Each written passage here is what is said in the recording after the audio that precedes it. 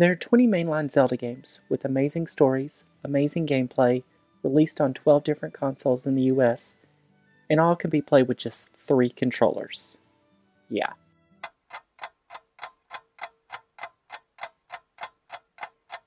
To show how I got to the 3 controllers, we'll have to go game by game and console by console to see what can be played where and how. But first, let's set some parameters. We're talking only using official hardware and software for this. We're talking about things you can currently get in early 2024, so no virtual console, unfortunately. To do this, we're going to have to use alternate versions of the games and additional console hardware. And I could just show each actual console and the games associated with it, but instead I made cutouts of all the consoles. Though I will use the actual games, because this took way too long. And since I lost some of my game boxes, I'll use these cases I got on Etsy several years ago. But I don't remember where, sorry. But they'll make it easier to see which games I'm talking about. Let's show which console each game originally released on. I'm placing Twilight Princess on the Wii because it released on the Wii a few weeks before the GameCube. Though some argue the GameCube is the original, I'm just not going to do that today. I'm also putting Breath of the Wild on the Switch, even though both versions released on the same day, because it was promoted as a Switch game. And here are all the handheld-only consoles in their original releases. Now let's go game by game. The first 2 games, The Legend of Zelda and The Adventure of Link, are all on the same consoles. There are 2 ways to play them on the GameCube, either the GameCube Collector's Edition disc, or the classic NES series versions for the Game Boy Advance, using a Game Boy player. And the GameCube versions can be played on Wiis that can play GameCube games. The Game Boy Advance versions can be played on any DS with a Game Boy Advance slot, though not all have it. A Link to the Past can be played on several consoles, including this version of it for the Game Boy Advance, that can be played on the Game Boy Advance, some DS's, and the GameCube with the Game Boy player. I won't show all alternate versions of the game or go through how you play each game if I've mentioned it before, but there is a spreadsheet I show at the end of this video. Link's Awakening has 3 versions, the original and the DX version, which can be played on all the same consoles. That's right, DX can be played on the Game Boy and the Super Game Boy. And it can be played on most Game Boy Advances because most, except the Micro, are backwards compatible with the Game Boy and the Game Boy Color. You can also get a Switch exclusive version as well. Ocarina of Time and Majora's Mask are all on the same consoles.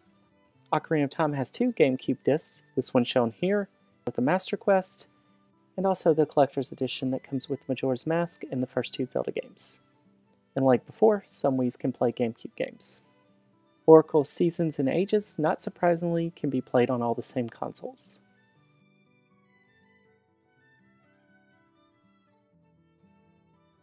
Quick note here about the Super Game Boy. It can only play original Game Boy games, not Game Boy Color except for a few. It can play Link's Awakening DX as seen here on the back of the box, but not the Oracle series from what I can tell. Though I've not tried it since I don't have a Super Game Boy. Wind Waker has 2 versions. The original is for the GameCube and can be played on some Wiis, and the HD version is for the Wii U. Four Swords Adventures has a single-player mode that can be played on the GameCube or some versions of the Wii, but multiplayer requires multiple Game Boy Advances and link cables. The game is playable and beatable in single player, so that's good. The Minish Cap is a Game Boy Advance game, so it can be played on the Game Boy Player or with certain DS's. Twilight Princess has a GameCube version that can be played on some Wiis, a Wii version that can be played on Wii U, and a Wii U exclusive HD version. Phantom Hourglass and Spirit Tracks are DS games, and the 3DS is backwards compatible with most DS games, including these 2. Skyward Sword has a Wii U version that can also be played on the Wii U, and a Switch version seen here. A Link Between Worlds and Triforce Heroes are 3DS exclusives. They weren't even on the Wii U Virtual Console. Breath of the Wild has both a Wii U and a Switch version, with some minor differences. And lastly, Tears of the Kingdom is only available on the Switch currently. So now that we've gone game by game, let's go console by console, which will show more of how I made my list, and might make things a little easier to understand. The NES has the first 2 Zelda games only. The SNES has a Link to the Past, and if you use the Super Game Boy, you can play Link's Awakening and Link's Awakening DX. The Nintendo 64 has Ocarina of Time and its direct sequel, Majora's Mask. The GameCube with the Game Boy player allows you to play 12 of the first 13 games. We'll get to that one exclusion later. The Wii has its own Zelda games, and several versions of the console can even play GameCube disc games. The Wii cannot play Game Boy player games, though. The Wii U can play Wii games, but no mainline Zelda game has spent any time as an exclusive on the Wii U, making it the only console to have that distinction. The Switch, though, currently only has one game that is an exclusive to it, but 4 total can be played on it, not counting the Nintendo Switch Online. The Game Boy can play Link's Awakening and its DX version. The Game Boy Color has 3 games released for it, including the DX version of Link's Awakening, though it can play the original as well.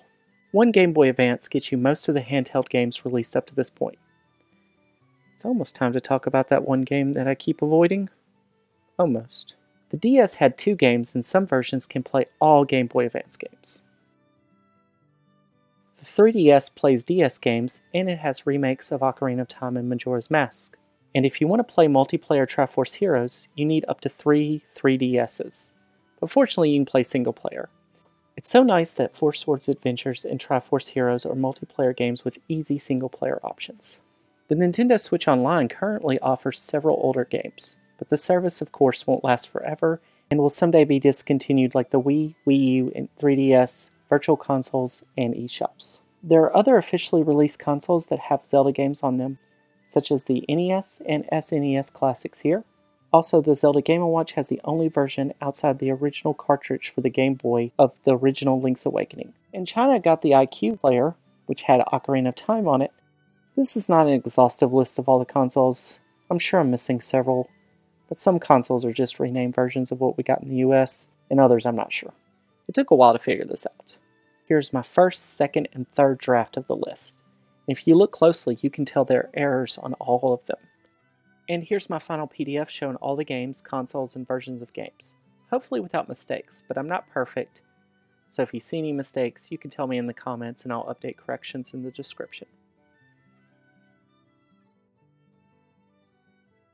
With all this information on the Zelda games and the consoles and hardware, you can see how I narrowed it down to these 3 controllers without using Virtual Console, the eShop, or the Nintendo Switch Online.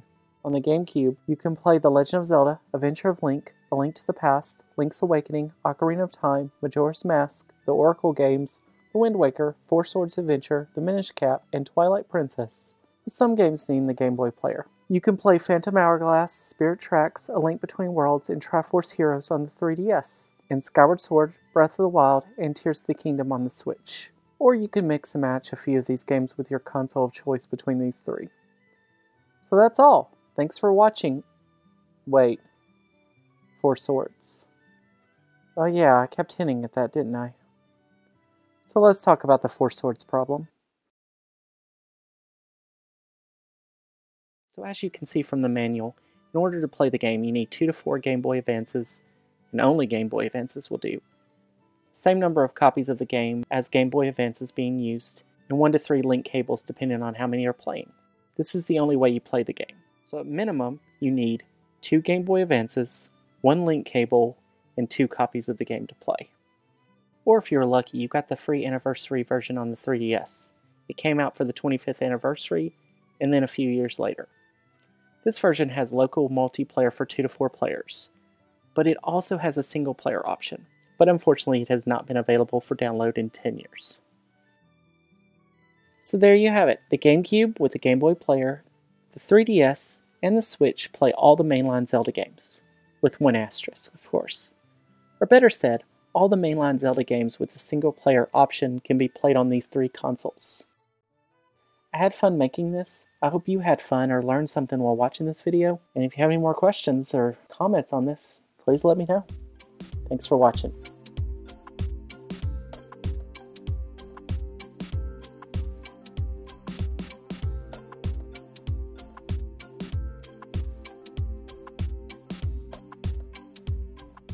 Oh, and if you want to add to your collection, I got this coupon from Nintendo Power.